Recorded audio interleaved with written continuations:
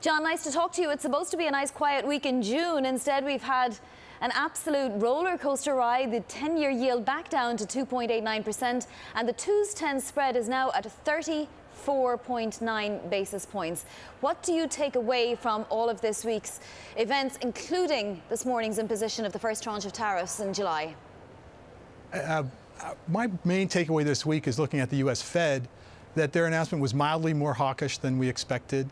They removed their forward guidance of rates staying low for long. They strengthened somewhat their economic estimates, and they pulled forward one tightening in their median Fed funds forecasts. I think we're seeing that play out in the markets, as you cited, the curve a bit flatter, long-term Treasury rates a bit lower.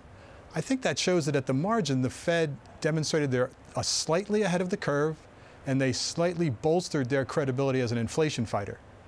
Regarding the headlines about Chinese tariffs, I think we've seen a number of times in the past 6 months headlines that impact the markets, particularly the equity markets. And our sense is that we really need to wait for the longer-term negotiations that are going to determine the final complexion of this. And we'd encourage investors not to respond to day-to-day headlines.